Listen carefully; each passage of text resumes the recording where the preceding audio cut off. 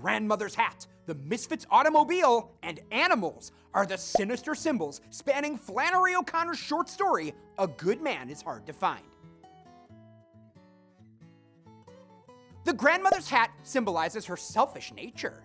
She wears it so observers will know she's a lady, even when she dies. When the accident occurs, the grandmother's hat is damaged, though it remains pinned to her head. Once the Misfit's men begin leading her family members to their deaths, the grandmother touches her hat and the brim breaks off. The narrator states she stood staring at it and she let it fall on the ground.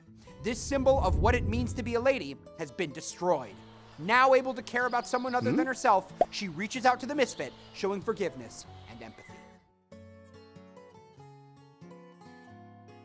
The Misfit's automobile, described as a big, black, battered hearse-like automobile, looms over the family sitting in the ditch after their accident, as if it is waiting to lead a funeral procession.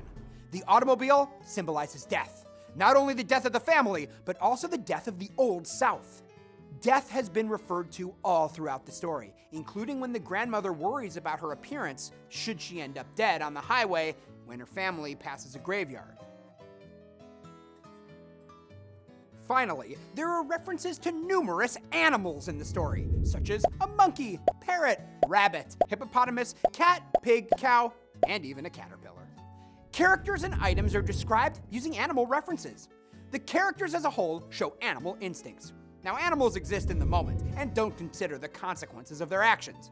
And the family members also show their animal instincts when the car crashes. Even though they're stranded, they simply wait like trained animals for someone to come along. They need a shepherd to guide them and tell them what to do.